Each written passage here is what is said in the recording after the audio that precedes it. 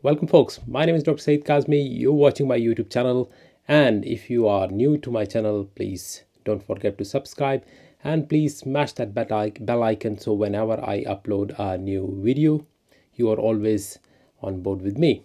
So today we are going to talk about subarachnoid hemorrhage. Not a very common entity, but this is something you would never like to miss. So without further ado, let's dive and get started. So by definition, subarachnoid hemorrhage is bleeding into the subarachnoid space. You know, the brain is covered by three layers: the dura mater, the arachnoid mater, and the pia mater. Now, the subarachnoid space is the space between the arachnoid mater and the pia mater. The pia mater is the innermost lining which is covering all the surface of the brain, and it dips down wherever there are the sulci, and obviously it covers the gyri as well. Now this space that is between the pia mater and the arachnoid mater, which is known as the subarachnoid space, this is actually traversed by different veins which are known as the bridging veins. Now if there is bleeding into this space, and obviously it's caused by rupturing of these bridging veins in the subarachnoid space, then there would be accumulation of blood in this space, which we call a subarachnoid hemorrhage. Now, why it is considered to be a dangerous entity? Because this blood, when it would accumulate in this space, this is going to cause pressure on the surface of the brain. Our brain is quite soft, so the brain is going to give way. So this will lead to pressure effects, which would mean that the surrounding neurons would be compressed. There might be edema inside in the brain, and then these neurons, because of the pressure effects, they can die, and that can lead to serious consequences for the patient. So that's why it is considered to be an important entity, not to be missed. As I told you earlier, it is something which is not very common, but it is a very important entity. So even if it is uncommon, you would never like to miss that.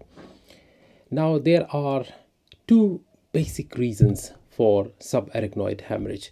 First one is the traumatic. Now this is most common in the elderly population. Because of their frailty, they have got a tendency to fall, and especially if these elderly population, if they are on special type of drugs which we call as anticoagulants because of various reasons, then they are more prone to have subarachnoid hemorrhage if they've got a head injury. So by and large, the most common cause of subarachnoid hemorrhage in the elderly population is trauma, especially if they are anticoagulants. So remember, the most common cause is trauma in elderly population. Now, non-traumatic subarachnoid hemorrhage, this usually occurs in ambulatory patients, and the most common cause is a ruptured aneurysm. Ruptured aneurysms. Now, why somebody would have aneurysms? Well, this could be by chance. Somebody might have an aneurysm in the brain circulation, or some people are more prone to have aneurysms in their brain circulation. Now from pediatric point of view, this is not a very common entity, but some kids they might have aneurysms in their brain circulation. Now these are the kids who might be having what we call as autosomal recessive polycystic kidney disease. Now this is a rare condition in which there are dysplastic kidneys leading to hypertension, and they've got aneurysm formations in their circulation, especially in the brain. And with hypertension, remember, these aneurysms, they can simply rupture, causing bleeding in the subarachnoid space, leading to what we call as subarachnoid hemorrhage. So ruptured aneurysm is the most common cause of subarachnoid hemorrhage in the young population. If remember, though overall this entity is a bit rare, but still if it happens, ruptured aneurysm is the most common cause. And again, the reason mostly aneurysms, and it could be because of various underlying conditions.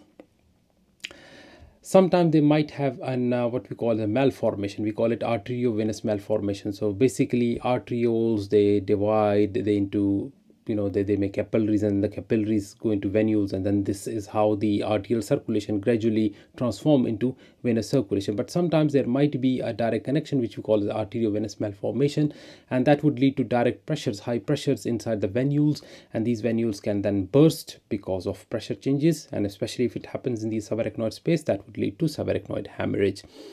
And sometimes benign tumorous growth of the blood vessels, again quite rare, but that can happen. That is known as angioma. So if there are angiomas formation in the brain circulation, sometimes they can give way, they can rupture because of pressure changes, leading to subarachnoid hemorrhage. So remember, if you look at the overall etiology, it is traumatic and non-traumatic. Traumatic most common in the elderly population, non-traumatic most common in the young population, and especially from pediatric point of view, if they have got an underlying associated condition like autosomal recessive polycystic kidney disease, or like incidental aneurysms or AVM malformation or angiomas, well, they can again, it's not necessarily that they will have subarachnoid hemorrhage, but like I told you, it's uncommon, but they can have it. So you would never like to miss this entity if these risk factors are present. Okay, now the most important risk factor, like where would you consider? I told you it is uncommon, but where you should be considering it. In children, I told you if somebody has got like dysplastic kidneys, or what we call as autosomal recessive polycystic cystic disease, or forget about that, if somebody has got hypertension because of any reason, high blood pressure, whether that is because of hormonal problems, whether that's because of let's say kidney problems or any other problems, hypertension by and large is the most important risk factor. And again, acute rise in blood pressure, which can occur if somebody has taken caffeine, or somebody has got sometimes temper tantrums, that can also lead to high blood pressure, or severe physical exertion. These are some of the conditions which can lead to rise in blood pressure, and if they've got these pre-existing or predisposing conditions, that can lead to what we call as subarachnoid hemorrhage. Now, how does it present? Like coming down to the clinical presentation, remember, again, it can present with neurological symptomatology, but by and large, the most common presentation of subarachnoid hemorrhage is headache. Most common, headache. Now, headache can be caused by so many conditions. Now, this is very severe headache. That's why the use thunderclap headache is used for that. So usually people would describe it as the worst headache of their life. So if somebody is like totally crying in tears, holding the head, and says like they have been having headaches because of one reason or the other, but this is something they have never experienced in their life, or they feel like their head is going to burst, or there's a volcano which has just erupted in their heads, remember, this is a very sensitive indicator of sign that symptom, as well as that the person might be having subarachnoid hemorrhage. Usually it is sudden in onset and reaches maximal intensity within a short period of time. So within an hour, within 60 minutes, this would reach its maximal intensity. It's not something which is going on for, let's say, hours or weeks. It's usually something which develops over like minutes to hours. With that, depending on the pressure changes, well, any neurological sign can be present. For example, there might be neck stiffness, there might be photophobia, or there might be cranial nerve palsies because of the pressure, or there might be focal neurological deficits like weakness on one side, hemiparesis, speech defects, maybe even seizures. So like there is a whole myriad of different neurological signs which can present, but by and large the most important symptom would be severe headache. So anybody who's got a history of severe headache which develops over minutes to hours, you should be considering subarachnoid hemorrhage, especially if they have got the risk factors. Now, how do we investigate that thing? Remember, the very first investigation that we usually do is a CT scan. So a non-contrast CT scan can pick up, because this is a bleed, so bleed would appear as a hyperdense lesion in the sylvian fissure, or in the what you call in the spaces of the sulci, or in a form of a thin rim around the brain. Remember, that can be picked up, and that's why we say CT, non-contrast CT, is the most important initial test to begin with if somebody has got thunderclap or severe headache. But remember, a negative CT does not rule out subarachnoid hemorrhage. This is very, very important. So the most definitive test is a lumbar puncture. So a lumbar puncture is done, and if the lumbar puncture shows blood or shows xanthochromia is staining because of the lysis of the red blood cells. So that is the most definitive test for the diagnosis of subarachnoid hemorrhage. So if you are clinically suspecting subarachnoid hemorrhage, you will go with the CT scan, and in most of the cases CT scan would pick up as like a hyperdense lesion. But let's say if the CT is negative, and if you are suspecting, you should still go with a lumbar puncture. So a lumbar puncture, if it shows blood in the in the CSF, or if it shows xanthochromia, that is the most definitive test to diagnose subarachnoid hemorrhage. So remember, CT scan can sometimes be negative. If your suspicion is high, go for this is the most important message as far as the diagnosis of subarachnoid hemorrhage is concerned. Now in this slide I would show you how the subarachnoid hemorrhage looks on the non-contrast CT of the brain. So if you look here, you can see a hyperdense lesion within the fissures, cerebral fissures. So if you see a hyperdense lesion, normally you shouldn't be seeing any hyperdense lesion over here. So if there's a hyperdense lesion, it simply means that there's been bleed. I told you this is a subarachnoid space. So subarachnoid space would enter into the fissures as well. So you can see, or it might be inside the ventricles. So here you can see some bleed inside the ventricles. Here you can see bleed inside the posterior horns of the lateral ventricles.